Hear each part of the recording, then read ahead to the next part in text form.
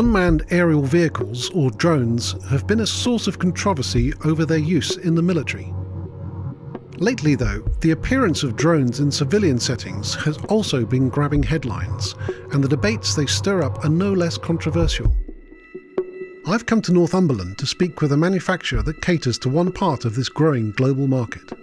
QuestUAV is a manufacturer of small unmanned aircraft, fixed wing style, not helicopters, that are designed primarily for environmental uses around the world. Here is a completed aircraft. In the back of it is effectively... QuestUAV's latest design is a modular drone that can accommodate a range of different camera sensors for land survey and agricultural uses.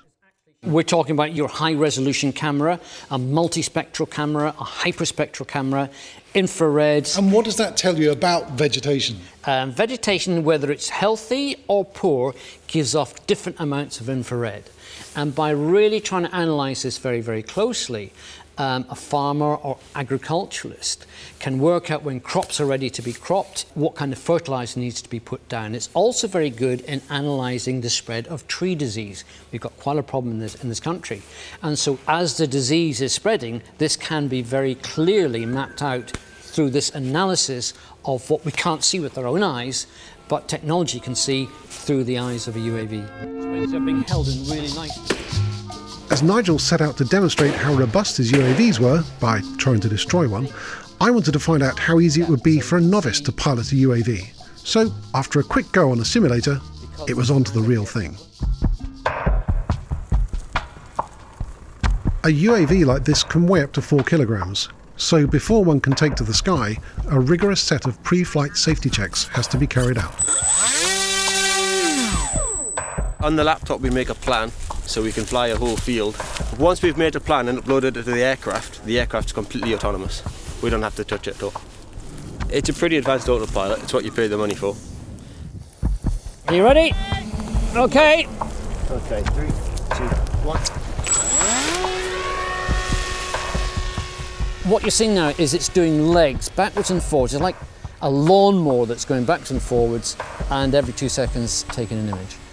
From these images, they're georeferenced, the aircraft knows where it is, and then it can create this three-dimensional model. It's something called pixel matching. So it's flying up there at the moment, and this is completely uncontrolled. What if something went wrong? I don't know. Right, if something goes wrong, I can instantly take control. You're going to be flying this soon. Okay, right, Charles, follow and do what I tell you. This is where I'm worried that hundreds of pounds of equipment is going to be destroyed. Let's try thousands of pounds. Thousands of pounds. Okay, I'll stop the turn. That's good. That's absolutely fine. Let it fly over the top of you. Height, John? 220 feet. Put the power up just a little bit in your left hand. A little bit more. That's good. Yeah, keep it going. Keep that happening. Turn the aircraft to the right-hand side. Okay, right. John, I'm going to put it back to auto. Well done, you've flown a UAV. With its sophisticated autopilot, as well as some advanced safety features, a QuestUAV costs nearly £20,000. However, there is a booming market in consumer drones, and I spoke to one group who feel that stricter limits need to be in place when it comes to making the eye in the sky available to all.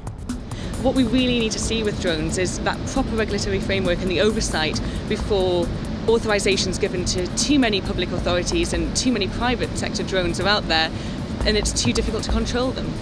Trying to cut the access to the technology is incredibly difficult, especially as drones are readily available to buy on the internet. So does part of the debate need to be, should it be illegal for somebody to buy a drone off the internet, especially if it's from an untrusted source, so they could potentially fall from the sky and hurt somebody? It's something that we feel very much needs to be regulated at the moment. In the UK, the Civil Aviation Authority governs the use of UAVs. The rules state that a UAV cannot be used within 50 metres of a person or property and must always be in the operator's line of sight. By arrangement, exceptions to these rules can be granted. However, when we contacted the CAA to get permission to use a drone to film this interview on the roof of the Guardian, they turned us down because, they said, it is a congested area. I mean, it's deeply disappointing that the CAA didn't want to take part in this. I think they have to be really key in the debate around drones, and I think they have a duty to assure the public that drones are being used in a necessary and proportionate way, and they're the only ones at the moment who can do that. We do not want hundreds of thousands of vehicles like this zipping around the skies unless there's a really, really good control and authority over them, and that does not seem to be able to be possible for quite some time yet. The problem of how to control civilian drones doesn't end at legislation. Trying to enforce the rules can lead to a confusing lack of responsibility from the authorities. If you look at the situation that we have at the moment with CCTV, private individuals are putting up CCTV in their home, but it's not just looking at their front or back doors, it's looking at their neighbour's garden. Unfortunately, if they go to complain to the Information Commissioner's office, they say, this isn't an issue to do with us, you have to go to the police because it's a harassment issue. They go to the police and they say, this isn't a harassment issue, this is a data protection issue, go back to the Information Commissioner's office. So nobody really knows whose responsibility it is to deal with private drones, so I think it's very important to get that regulatory framework there and secure so people can have trust in the benefits that drones can bring. The data we can get, how we can transform the invisible to the visible, all the stuff that we can't see will then be able to see with the right kind of sensors. It's so exciting. There are many positive uses for this new technology, such as making films and TV, agriculture, journalism, emergency services, and even humanitarian aid.